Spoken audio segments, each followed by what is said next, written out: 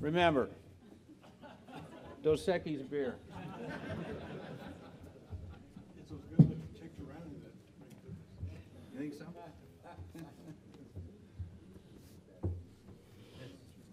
I'd like to thank James Taylor and the Heartland Institute for this opportunity to speak on global warming and human health effects, and especially Dr. Dunn for his generous advice. Global warming does not pose a threat to human health.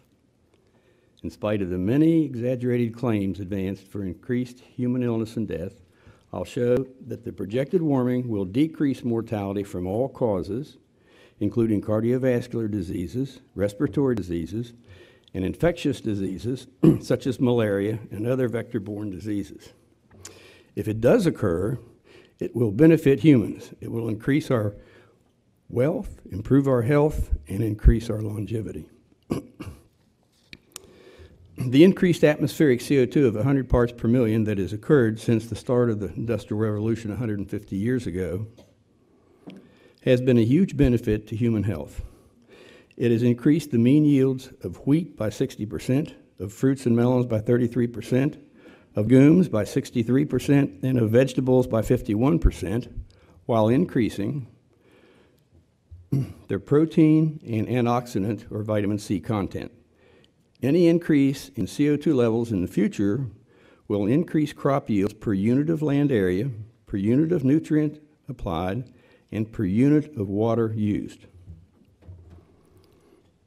Speculations on the impacts of global warming are guided more by the need to satisfy a political agenda than they are based on rigorous scientific methodology. The hypothetical claims of indirect harm from extreme weather events, such as extreme heat, droughts, floods, hurricanes, and cyclones, have been refuted by Inder Goklani. Global warming allegedly increases the frequency and intensity of these events, but Goklani shows that morbidity and mortality from them has declined globally by 93% since the 1920s. In fact, the bulk of weather-related deaths over the 28-year period from 1979 to 2006 were caused by extreme cold. Altogether, these extreme weather events contribute only 0.06% to global and U.S. mortality, and this has been steadily decreasing since the 1970s. Goklani concludes that wealth, technology, and human and social capital are more important than any global warming in determining mortality from these events. Thomas G. Moore showed that mortality from cold in winter in the U.S. is 7 times greater than summer mortality from heat waves. W.R. Keating and the Eurowinter group found similar results for Europe.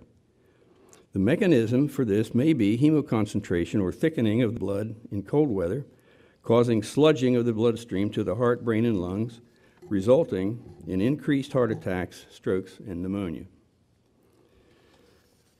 If the Intergovernmental Panel on Climate Change's estimate that the temperature will raise by 4 degrees by 2100 indeed occurs, Howard Maccabee estimates that the net benefit in the United States could be 6 to 12 million lives saved. This agrees with Bjorn Lomborg's estimate of 170 million fewer deaths worldwide. As Maccabee points out, since warming will be a benefit to health and longevity in the U.S., there's no mandate for the regulation of CO2 by the Environmental Protection Agency under the Clean Air Act. Global warming has been described as the greatest threat facing mankind, but the policies proposed to address global warming are in fact a much greater threat. Many environmentalists and like-minded politicians have proposed spending trillions of dollars to reduce anthropogenic greenhouse gases. But one study found that reducing these emissions would result in 33,800 to 67,000 excess deaths annually between 2008 and 2012 because of the loss of wealth squandered to reduce these emissions. Spending a small percentage of these billions of dollars on basic infrastructure improvements for water, sewage and waste management, nutrition, and housing would be a vastly more effective way to reduce disease and improve life expectancy. Exaggerated and unsupported claims about the importance of global warming also misdirect the world's public health priorities and scarce resources away from immediate, real, and urgent health problems, and will only increase poverty and curtail the hydrocarbon-fueled technology that has already resulted in enormous actual reductions in such mortality. For example, hunger's contribution to global mortality is 20 times greater than that estimated for global warming. As James Taylor has noted, malnutrition is caused by a lack of food, not a lack of cold weather. The forced switch to biofuels use has been called a crime against humanity. It has been embraced by the International Panel on Climate Change and by many environmental groups. But it increased the prices of all crops as well as animal products and led to the 2008 food riots in the developing countries of Haiti, Bangladesh, Egypt, and Mozambique. In addition, the water required to produce biofuels-derived energy is 70 to 400 times larger than that for other energy sources. According to Goklani, the increased use of biofuels may have caused at least 192,000 excess deaths and placed an additional 32 million people in absolute poverty in 2010 alone. One of the many claims made by the International Panel on Climate Change and others is the expanded geographic ranges and increased incidences of vector-borne diseases, such as those spread by mosquitoes and ticks. Mosquitoes transmit the protozoan disease malaria and viral diseases such as yellow fever, dengue fever, and the viruses that cause the encephalitides, West Nile, St. Louis, La Crosse, Eastern equine and Western equine encephalitis. Ticks carry viral diseases such as Colorado tick fever and bacterial diseases such as Rocky Mountain spotted fever, Lyme disease, tick-borne relapsing fever, and tularemia. But Dr. Paul Reiter of the Institut Pasteur in Paris and many others have refuted these claims, as he shows they ignore the ecology and behavior of humans and the ecology and behavior of the vector. The natural history and ecology of both vector and humans are very complex, which makes accurate computer modeling extremely unlikely. Those making these claims also ignore the classic components of science, unbiased observation and systematic experimentation. In addition, they ignore the massive amount of pertinent data from history that counters their claims. As Reiter terms it, quote, the rich heritage of literature, unquote. He shows, for example, that the decline of malaria in Europe generally occurred without control measures during a period of climate warming. Malaria is the infectious disease that throughout history has killed more humans than any other.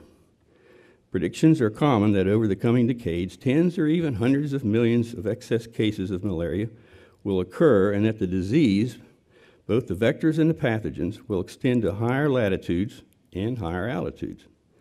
The blame is placed on the activities of the richest nations, and the scientific as well as the popular presses parrot these deceptive claims.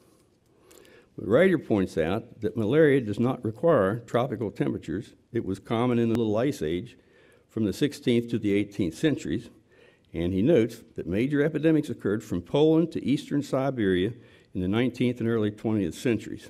For example, because of the massive social unrest and economic disruption of the 1920s in the Soviet Union, a malaria pandemic occurred.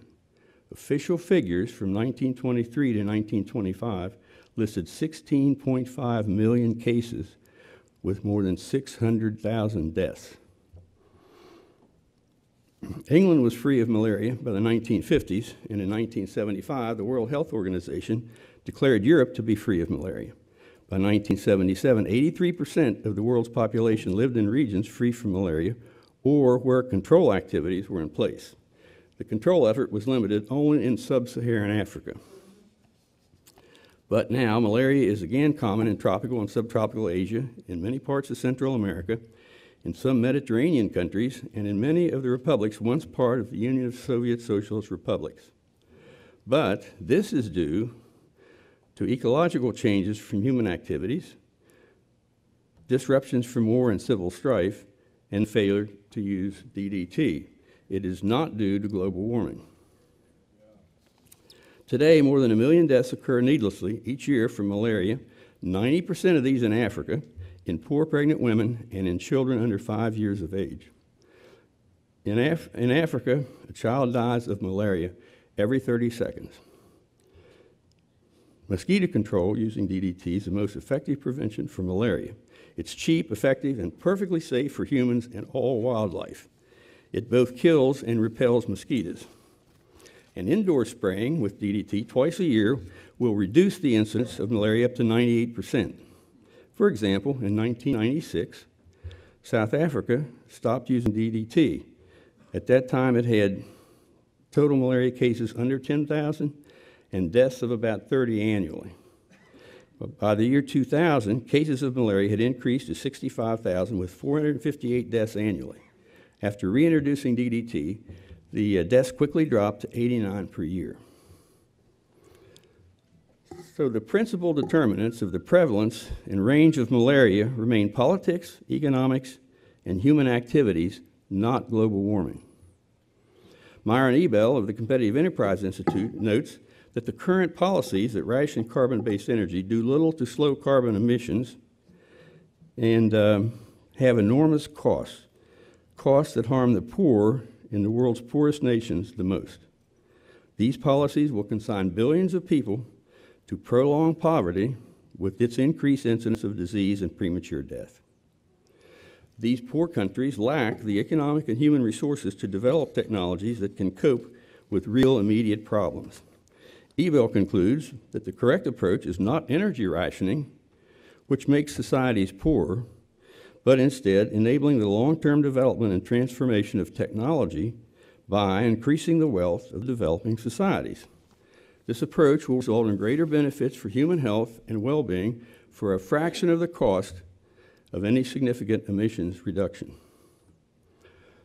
Our fellow humans need and deserve the freedom to create wealth without the shackles of a deceptive, hidden socialist agenda that is designed to confiscate and redistribute the wealth created by others. The global warming agenda will only lead to a massive increase in poverty with its accompanying increase in disease and premature death, and it may eventually lead to the destruction of civilization. Thanks to the heroic efforts of those such as Fred Singer, Lord Christopher Monckton, Bjorn Lomborg, Vaclav Klaus, Willie Soon, Joe Bass, and thousands of others, our misinformed and misled public is awakening to the danger. It remains for the public and ultimately for our feckless politicians to respond appropriately to the challenge. Thank you.